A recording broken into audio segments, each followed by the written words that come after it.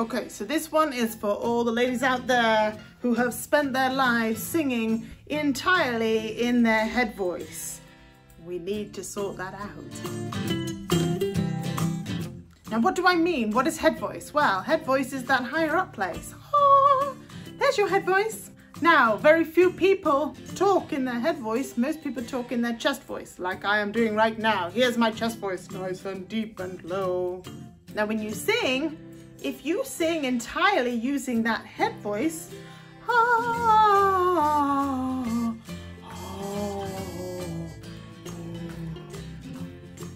there's a problem with the low notes, right?